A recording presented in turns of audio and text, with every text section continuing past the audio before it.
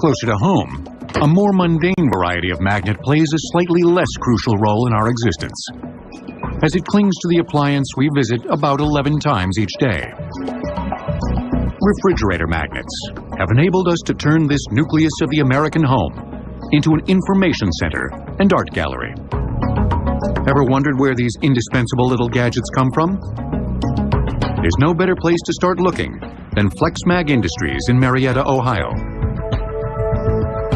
There's at least a 50-50 chance that the products on your refrigerator were made at this facility.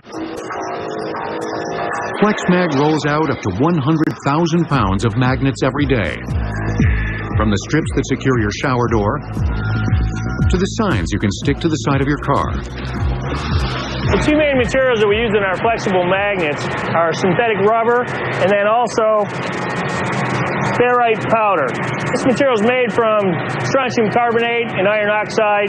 This magnetic powder is only very finely magnetic. As you can see, it doesn't really stick to itself very well, so it has to be very fine and airborne before it'll stick to anything metal.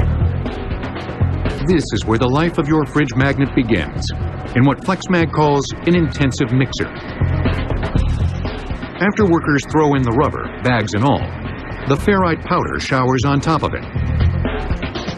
We use rotors to distribute the material evenly, and then there's a large ram that puts pressure on the mix as it is mixing. Between those two, we get an even distribution, and we readily mix the ferrite throughout the rubber.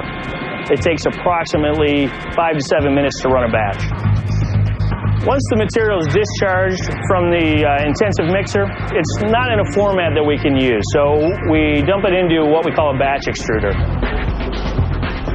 We maintain the temperature of about 275 degrees through this process in order to keep the material so that it's able to extrude it easily. Next, conveyors transfer the extruded compound to other machines that granulate and cool it. Then the powdery mixture passes through heated rollers that press it into a thin sheet. At this point, this humble material wouldn't stick to your fridge or anything else metallic. But now it's finally ready to pass over the simple device that'll turn it into a magnet. It's a roller consisting of powerful permanent magnets classified as rare earths. These particular rare earth magnets are neodymium iron boron and are positioned such that their north and south poles alternate along the length of the roller. Before the sheet passes over this roller, the small ferrite particles in there are really not aligned magnetically in any form or fashion.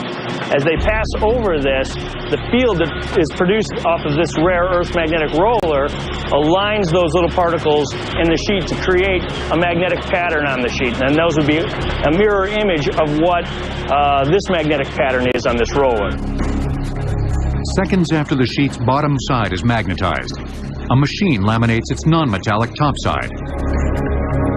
This is the side that'll stare back at you from your refrigerator, emblazoned with everything from calendars to the phone number of your local pizzeria. But before Flexmag ships the rolls to its clients who apply those touches, how can it be sure of its product's stick-to-itiveness? One of the ways we make sure that the magnetic material is actually magnetized is we use sheet vellum. The vellum is actually two thin pieces of plastic with a liquid medium in between that holds fine magnetic particles that align with the magnetic pattern. And this material will show you the magnetic imprint on the magnetic sheet. As you can see, it's the same magnetic imprint that we used on the rare earth magnet roller. Magnets have been leaving their distinctive mark on civilization for more than 2,000 years. And it all started with the discovery of a curiously attractive rock.